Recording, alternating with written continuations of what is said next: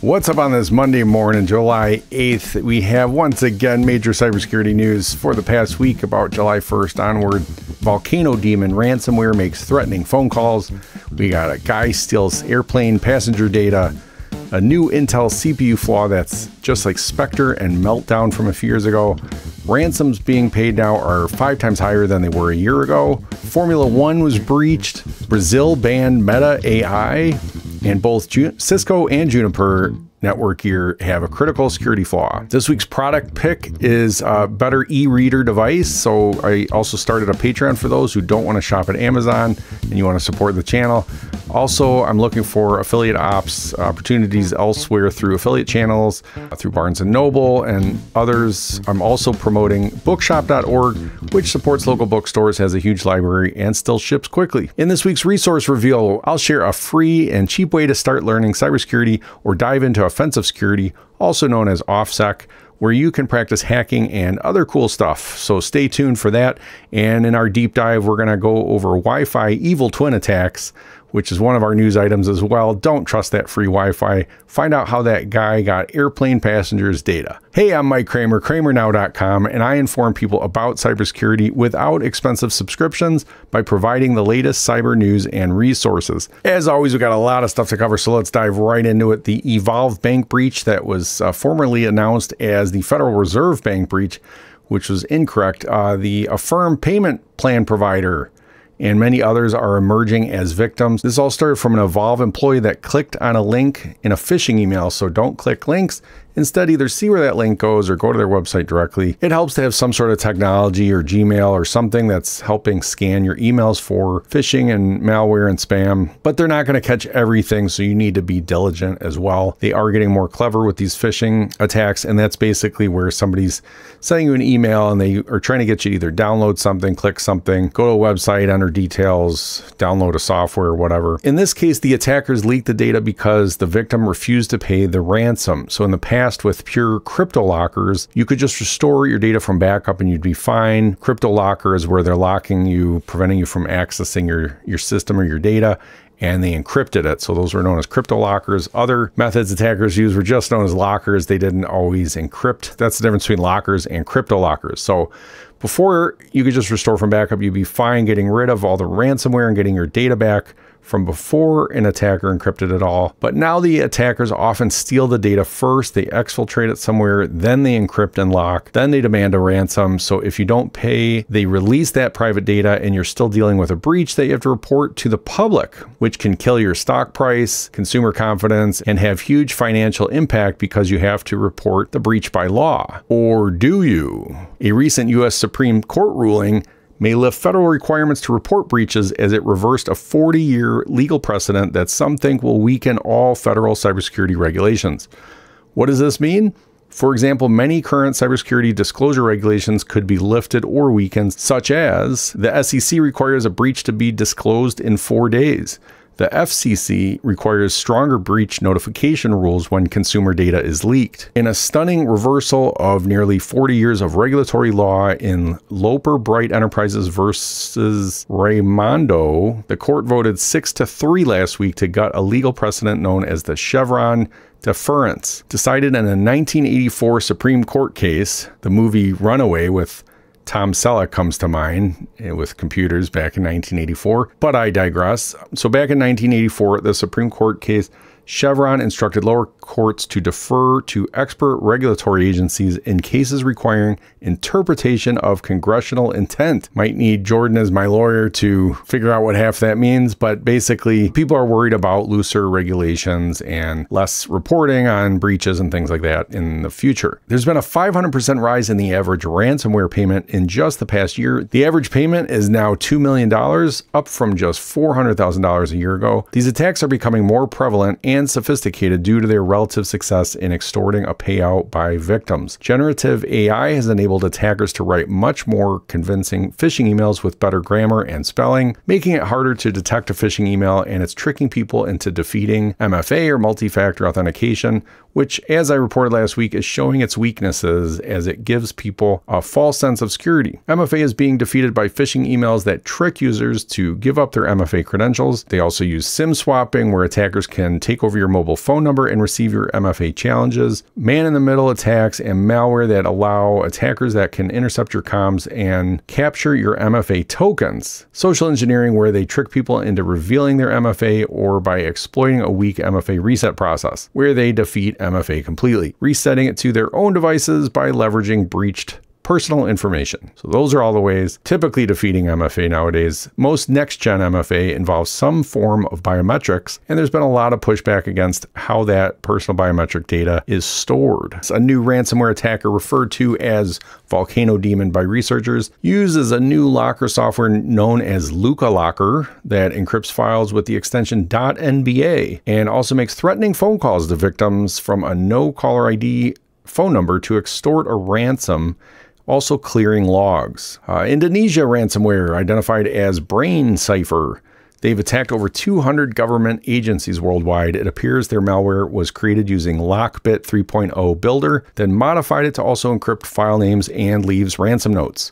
Like many other modern ransomware attacks, they first exfiltrate data and threaten to release it and leak the data, in addition to extorting victims to decrypt their data. There's a new Intel Spectre-like attack. An attacker can use the tactic to essentially trick the CPU into making incorrect speculative executions and leak sensitive data. In January 2018, Spectre and Meltdown were two CPU side channel attacks that could leak information. Researchers at the University of California, San Diego have found a new way to execute Spectre-like side channel attacks against high-end Intel CPUs currently, including the recent Raptor Lake and Alder Lake microprocessors. Like Spectre, the new technique, which the researchers have dubbed Indirector, exploits a speculative execution feature in the Intel CPUs to redirect the control flow of a program. That is, the order in which it executes individual instructions and function calls. Fake IT support sites push malicious PowerShell scripts as window fixes. They're also being promoted by hijacked YouTube channels, which give them some credibility. They do that to seem more legit. In particular, the threat actors are creating fake videos now promoting a fix for the common error. It was 0x 800 706 43. It was an error that millions of Windows users have been dealing with since January, and so they're using that so that when people look it up, YouTube is owned by Google, it's promoted in their search engine results, and they're getting directed now to these, and they're also running ads for this, and they're using this to promote and get people to click on and get people to run these malicious PowerShell scripts. There's been a Formula One racing data breach, so F1's governing body says attackers gained access to personal data after compromising several F1A email accounts in a phishing attack. That might be FIA, F1A or FIA. It's F1's governing body. You could probably look that up. Data stolen on an airline flight using Wi-Fi. Now, Australian cops arrested a man found with a portable Wi-Fi access device in his carry-on luggage, and he allegedly used that for standing up scam Wi-Fi networks on flights where people would log in and provide credentials, and he stole all those credentials without them knowing. Stay tuned for today's deep dive to see how he pulled it off and how to protect yourself against this. The country of Brazil has banned Meta, who owns Facebook and Instagram, from processing users' data to train Meta AI. They were citing evidence of processing of personal data based on inadequate legal hypothesis, lack of transparency, limitation of the rights of data subjects, and risks to children and adolescents. Next, global police operation shuts down 600 cybercrime servers linked to Cobalt Strike. Now, a lot of them weren't active anymore, but Cobalt Strike is a popular adversary simulation and pen testing tool. That's a penetration testing tool developed by Fortra, that was formerly Help Systems, offering IT security experts a way to identify weaknesses in security operations and incident responses. As previously observed by Google and Microsoft, cracked versions of the software have found their way into the hands of malicious actors who have time and again abused it for post-exploitation purposes. Cobalt Strike is the Swiss Army knife of cybercriminals and nation-state actors, says the Vice President of Threat Intelligence at SecureWorks, and shared that with the Hacker News. Now, Cobalt Strike has long been the tool of choice for cybercriminals, including as a precursor to ransomware. So you can imagine nowadays it's quite popular. It's also deployed by nation-state actors like Russian and Chinese to facilitate intrusions in cyber espionage campaigns. It's used as a foothold and has proven to be quite effective at providing a persistent backdoor to victims. If you want to learn more about tools used by attackers and defenders alike, stay tuned for my resource reveal later in this episode. FakeBat loader malware spreads widely through drive-by download attacks. FakeBat, also known as Eugen Loader and PayK Loader, has been offered to other cybercriminals under an LAAS subscription model on underground forums by a Russian-speaking threat actor named Eugenfest, aka PayK34, since at least December 2022. It's a loader as a service, that's the LAAS, kind of like software as a service, but for bad guys. So loader as a service has become one of the most widespread loader malware families distributed using the drive-by download technique this year. So if you have money to burn and you want to go to jail, the malware is available for just $1,000 per week and $2,500 per month for the MSI format. Drive-by attacks entail the use of methods such as search engine optimization poisoning, malvertising, and nefarious code injections into compromised sites to entice users into downloading bogus software installers or browser updates. I'm not going to talk about all those techniques today. They are in the MITRE matrix that we looked at last week, and we can cover those in future episodes. Now, Chinese attackers exploiting Cisco switches zero-day vulnerability to deliver malware. So it's not just Cisco network products with critical security flaws. Juniper Network released a critical security update for routers. So there have been so many cybersecurity news stories. Honestly, when I started this show just a few weeks ago, I never thought there'd be this many huge cybersecurity headlines each week. I hear about a couple of them normally, and then the more you read, the more you find out, and it's almost terrifying. I'm reporting about half of the big ones, and then there are countless other smaller headlines. Let's move on to our product pick of the week. I read all of my YouTube comments and saw some of you saying that you don't shop at Amazon, so you don't want to support them with my affiliate links. I get it. I have a love-hate relationship with Amazon myself. So I am working hard to find alternative ways so you can help support this channel and help spread cybersecurity knowledge with others. So I've signed up for Patreon and to be an affiliate for other companies that either provide books, tech devices, services, and other stuff. So in this week's product pick, I'm featuring an alternative e-reader. So it's better than Kindle, but not as well known. It's an e-reader from Rakuten called the Kobo, K-O-B-O. Its marketing in the US has kind of failed, so that's probably why you haven't heard of it, but it's a great product with cheaper unlimited book subscription for both reading or Audible, and you can even get both for just $10 a month, unlimited reading and Audible. I applied as affiliate, so check the description and comments below for my link. I'll add one if I get the link approved in the near future. Otherwise, buy it anyway. I still recommend it. The Kobo book reader, better than Kindle. You can check out all their models, but the recommended ones are the Kobo Clara. It's black and white for 130 bucks, or you can get a color one for 150 bucks. Join Kobo Plus for just $8 a month, or you can get both read and listening unlimited for just $10 a month. Why not use an iPad, you may ask? Well, I have an iPad too, but I really enjoy that e-ink or virtual ink that are on these e-reader devices. You could be out with your e-reader device in the park or on your patio or deck on a beautiful, bright, sunny day and still be able to see the e-ink and read it very well. It's just super clear. You can't do that with that high glare on an iPad or similar tablet. So it's just a world of difference. If you haven't tried it, you should check it out if you're an avid reader. And right in your pocket, you can have access to hundreds or even thousands of books right at your fingertips and take that everywhere you go.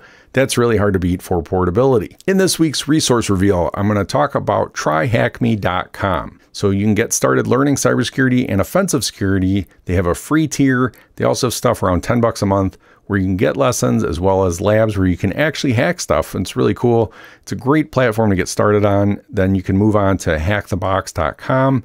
Both are great, but most recommend going in that order and starting with tryhackme.com. So it's not try2 or anything else. I'll put the link below, but it's just tryhackme.com. I'm not an affiliate. I just think it's cool, so I want to share that with you guys. Let's get into this week's digital deep dive. We're going to talk about the Wi-Fi attack that happened on that airplane. Let's cover the what exactly happened. So people connected to what they thought was free public Wi-Fi. They entered their credentials to websites and stuff, and their credentials got stolen. So why would somebody do that? Well, with credentials to various things, you can imagine the attacker can gain access to your computer and or accounts, lock you out of it, any of those accounts, multiple accounts, steal money, information, contacts, pose as you to your contacts, and either spread malware, ask for money, ruin your reputation, or any of the other several items in the MITRE attack impact tactics category.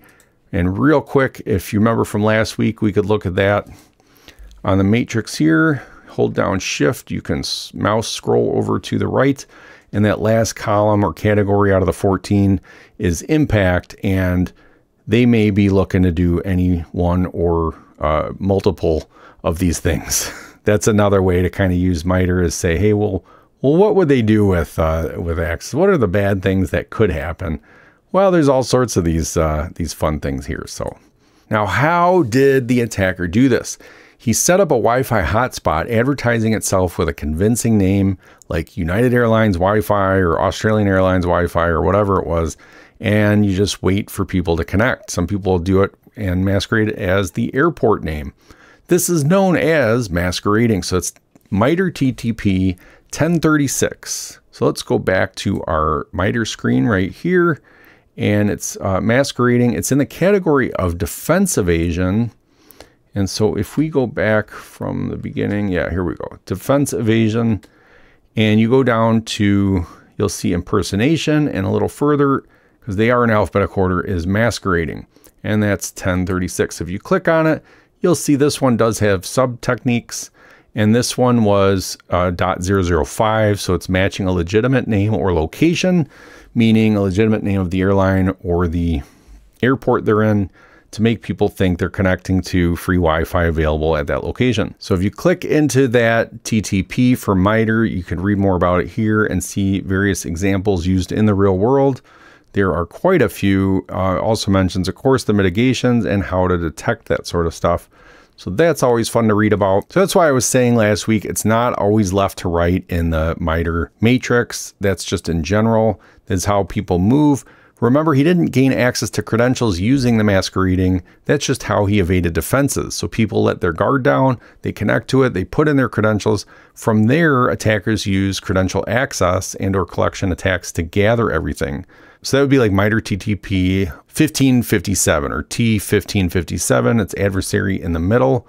If we go back to the matrix here and look at credential access, here's adversary in the middle, T1557. Click on that, and there are sub techniques there, which you can see right here. So this one isn't necessarily one of the sub techniques. It's really just in the T1557, because who knows what he did exactly, but it's probably either in DNS settings pointing them to fake websites he set up, or he could just be sniffing all the traffic and capturing all the credentials and everything they're typing. Now, ways to mitigate or prevent against this kind of attack is you can use a VPN over Wi-Fi.